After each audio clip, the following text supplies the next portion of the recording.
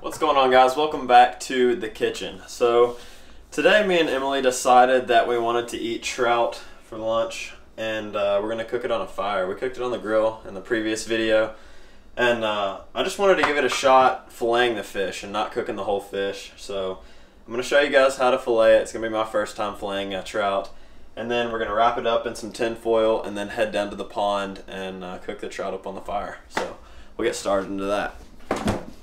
So basically it's going to be the same process as yesterday, with wiping down the fish with all this slime, getting all the slime off, and then we're going to start filleting them just so they don't slide around on the cutting board.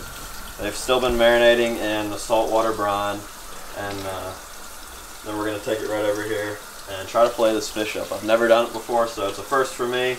And hopefully I don't botch it too bad, and we get some pretty fillets. So now that we've got both of the fish washed off, got all the slime off of them, I'm going to go ahead and dry the last fish, and we'll bring it over here and we'll start filleting. I had to watch a YouTube video on how to fillet a trout. It's pretty much the same exact way that you fillet a normal fish, except you're kind of cutting through a little bit of bone. And I'd never done it before, so I wanted to make sure that I was somewhat doing it right. So we're going to give it a shot, and hopefully you guys can learn something if I do it right. It came right down behind its head, cut down to the bone, or down to its backbone, and then started cutting across. And basically you're just cutting across all those bones, just following that backbone all the way down, pretty much like a normal fish. See, I'll turn it over this way.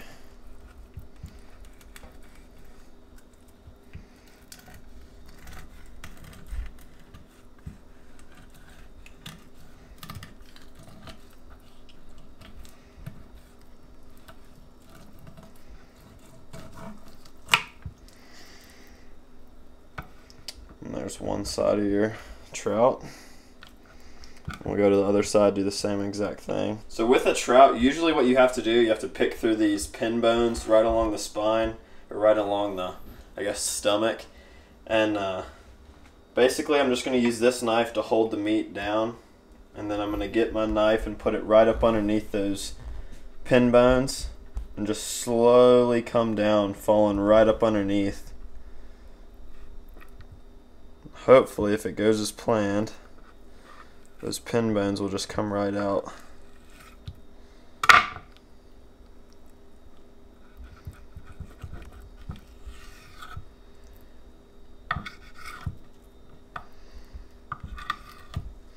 And those are all your stomach pin bones on the trout, so we don't need those. And then we'll come to the top and basically do the same exact thing with the top pin bones coming right across.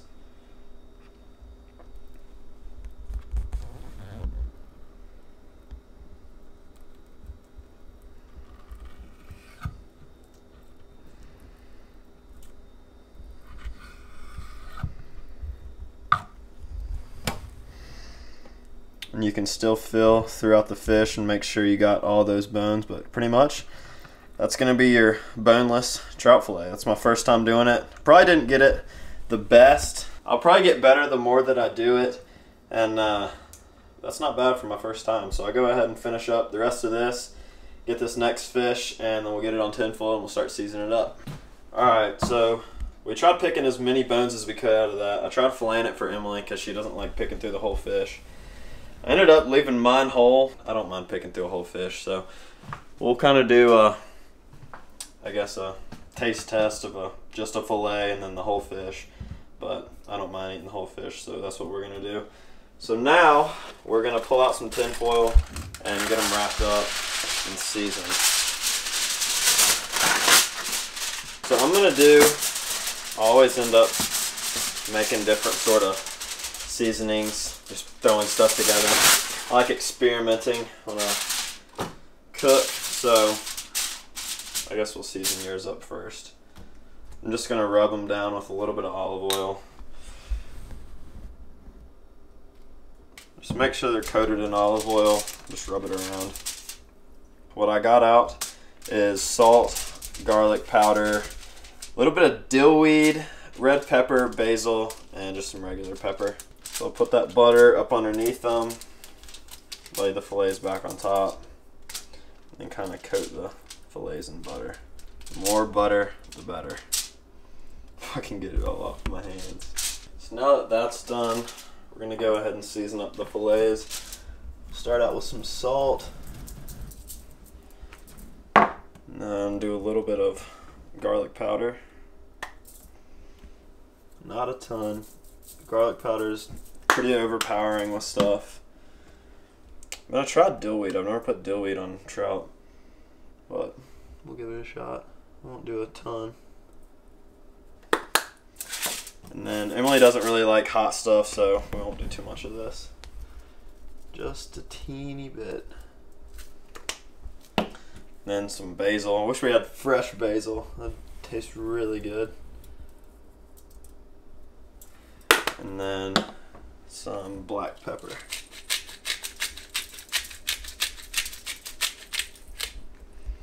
So that should be ready for the fire. Now what we'll do, we'll just wrap it up. I'm gonna go ahead and season mine up, and we'll take them down to the fire, and we'll see you guys there. So I just finished up my fish. This is what it looks like, cooking the whole fish again, and I pretty much just added everything. I like spice, so I added a ton of that crushed red pepper, and it should be pretty good. I'm excited to try the dill on the fish. Usually when you cook it on a fire, it gives it that kind of smoky taste. So we'll get to try that, and also see how good those fillets turned out. If I got all the bones out, which I think I got most of them. I'm sure there's still gonna be a couple little pin bones. It was my first time trying, but we had 2 fish left over from the other day, so we thought we'd give it a shot. So we're gonna hop on the 4-wheeler and head right down to the pond, get a fire going, and get to cooking these fish.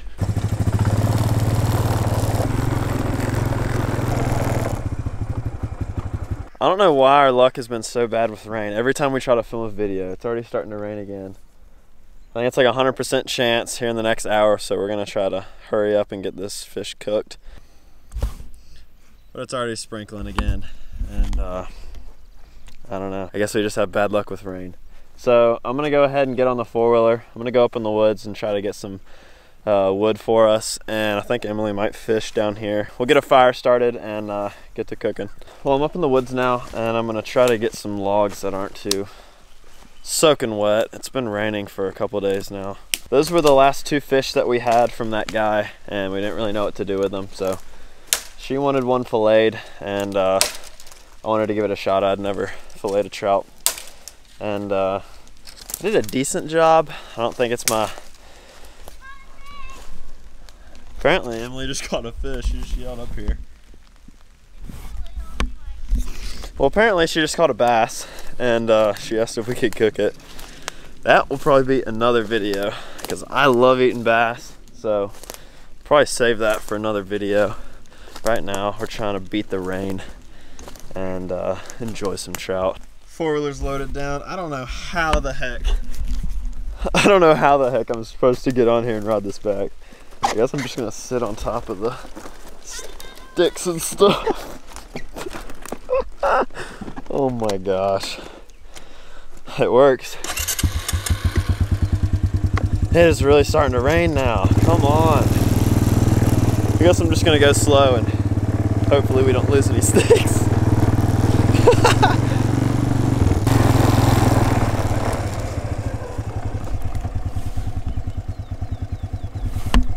Nice. So I guess the game plan now, we gotta get a fire going. I don't think it's gonna be as easy as I thought it was, especially since it's raining. But we got all the sticks down here without any falling off. That was an adventure. So now we need to start breaking up some of this small stuff, and we'll get a fire going.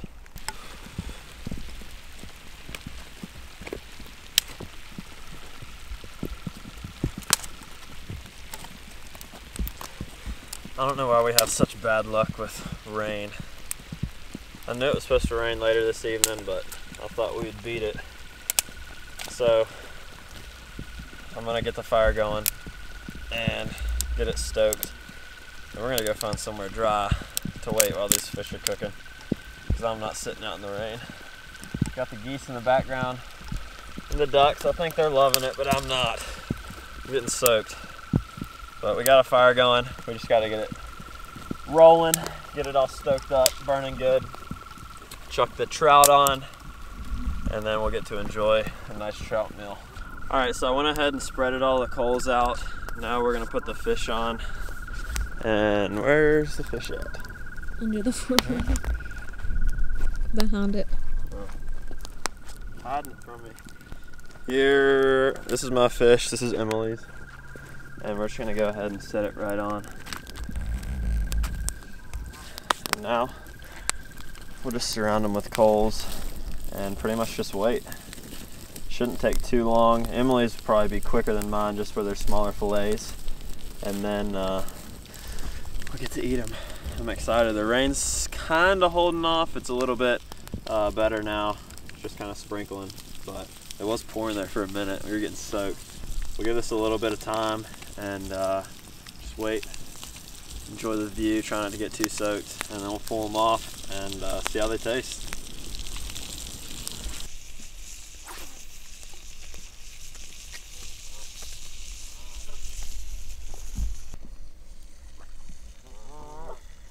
Alright, I need to find some chopsticks. Emily's should be done, so I'm going to go ahead and pull it off. And we'll open it up and see how it looks.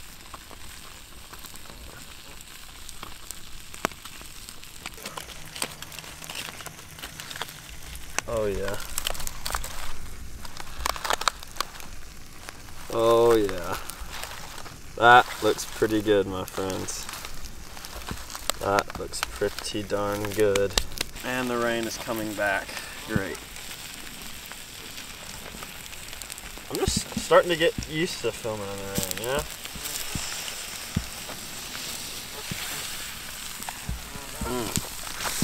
Good grief, don't drop it. We might have to go up in the woods and do this. Yeah, come on. Alright, we're taking this up to the woods because it's starting to rain and we need to find some shelter. Well, when life gives you rain, you gotta go to the woods to finish your video. But it still looks so pretty. It's like film the mountains and everything. So Emily's gonna try hers and hopefully it turned out pretty good. I'm just gonna get this part.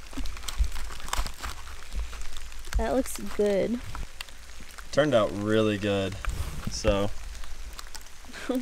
I guess we'll see if my filleting job did good.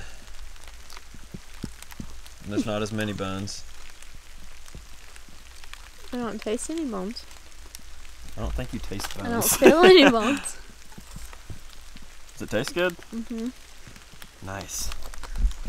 But at least I got the filleting part and the seasoning right. Turned out pretty good. It looks delicious. I'm excited to see what mine looks like. I just think it's funny that we had to come all the way to the woods to finish the video, so we're not in the complete rain. We're still getting kind of wet, but we're gonna finish the video out here. We didn't want to go back inside for it. She likes hers, and I guess we'll try mine, and I'll let her try a little bit of mine and see how it tastes. That turned out awesome. I thought I'd be a little bit burnt, but I got it perfect. I usually don't set a timer, I just kind of guess, and well, it turned out pretty good, so I guess we're gonna try it. Oh, it's just falling apart. Look at that. I think this is gonna be better than what we did on the grill. Good grief. Which is so juicy. Here's the first bite. Oh my gosh. That's better than the grill. Really? Mm-hmm. Oh my gosh. It just peels. Look at this. You don't have to do anything. It just peels right out. And that skin, I'm glad I put all that crushed red pepper on there because it has a little bit of a kick. Wow. Here, I'll give this piece to you. Is it good? That is better. That is delicious. I'm very impressed. That's the word I was looking for, impressed. Oh my gosh. Use all those seasonings that I use in this video because that flavored this trout perfectly. It's not overpowering, you still taste the trout. Got a little bit of a kick. I can taste the dill in there. It's like a salty, I don't know, it's just delicious. So if you enjoyed this video, make sure to hit the like button, subscribe for more content like this, and hit the little notification bell so you'll be notified when I post a new video. New videos every week, Monday. New videos every week, Wednesdays and Sundays at 7 p.m. And yeah, we'll catch you guys there. Thanks for watching, and we'll see you in the next one. Was that good?